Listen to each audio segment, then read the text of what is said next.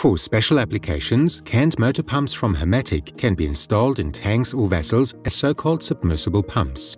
Depending on the required pumping parameters, single-stage or multi-stage canned motor pumps are used here.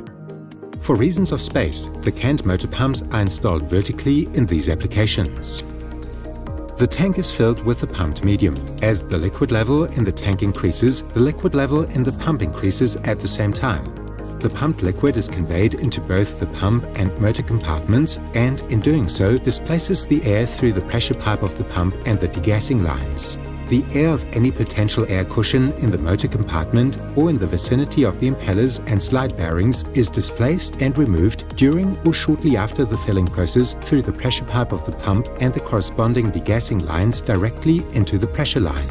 During initial filling, when the filling quantity in the tank first reaches the level sensor LS- and then the level sensor LS+, the pump is released to start. The canned motor accelerates to rated speed in a matter of seconds. The partial flow for cooling the motor and lubricating the slide bearings is branched off at the periphery of the impeller, and, after flowing through the motor on the motor end cover, it is pumped into the pressure line via a connecting pipe. An auxiliary impeller serves to compensate for hydraulic pressure losses that arise in this way. If the liquid level in the tank drops and reaches the level sensor LS-, the pump switches off to prevent it from running dry. By virtue of the principle of communicating pipes, the level inside the pump and pressure line is maintained.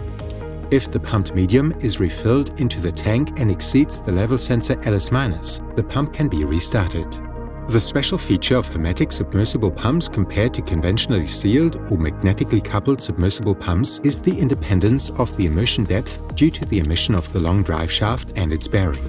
Fragile, maintenance-intensive rolling bearings are not required. The rotating parts of the pump shaft are housed in the canned motor pump and are therefore short. The pump is suspended on a static support tube which is attached to the dome cover. The sole task of the support tube is to fix the pump in the tank and conduct the electrical supply upwards in a protected manner. Thanks to hydrodynamic slide bearings, hermetic canned motor pumps are generally wear-free and require no maintenance for continuous operation. The liquid-filled, low-noise, low-vibration canned motor provides double protection against leakage.